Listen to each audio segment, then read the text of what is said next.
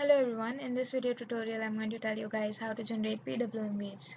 Now pulse width modulation is a modulation technique used to encode messages in the form of pulses. Basically how that's done is a sawtooth wave is compared with a message signal, and if the value of the sawtooth wave is greater than the message signal, then the output comes 0. If it's otherwise, the output comes 1. Let's try building a model that will generate PWM waves for us in Simulink. We'll go to the Simulink library, and from sources we'll pick out the signal generator. Now the signal generator will generate a sawtooth wave for us.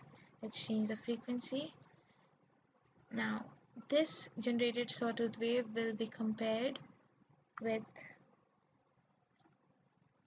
a compare block, which will compare our sawtooth wave with a constant value.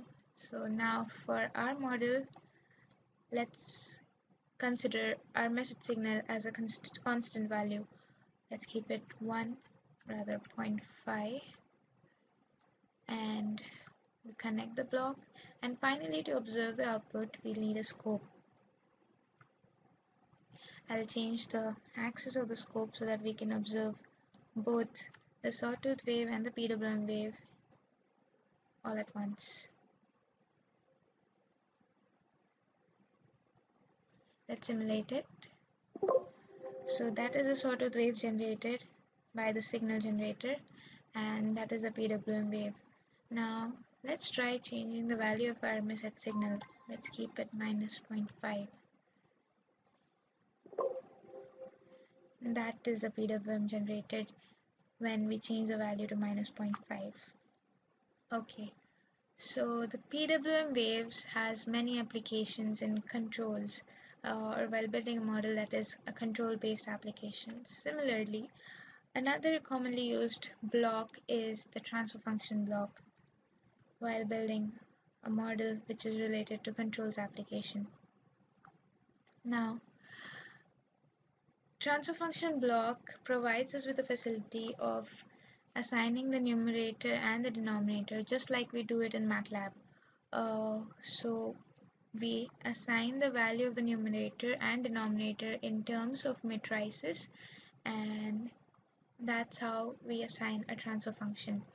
So let's say we try building a RC filter using the transfer function block, and we'll give the input to the RC filter a square wave.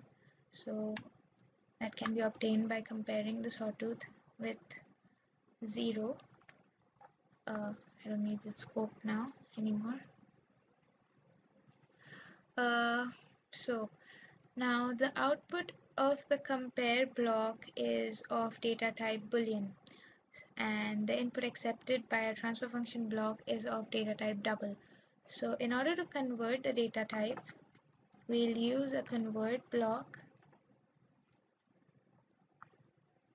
Now this convert block, we can change the parameters, that is the output data type, to be double, and click OK. We'll connect it, and finally to observe, we'll use a scope.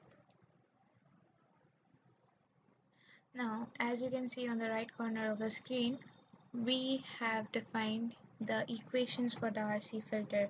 The second equation is for the transfer function representation of the RC filter. So let's change the value of our transfer function. The numerator stays 1 and the denominator will change to R into C and 1. Okay, now since R and C are variables, we'll have to assign the values to R and C in MATLAB. I'll keep it 0.1, and we'll go back to our Simulink model. So that's how we assign it, and we simulate it.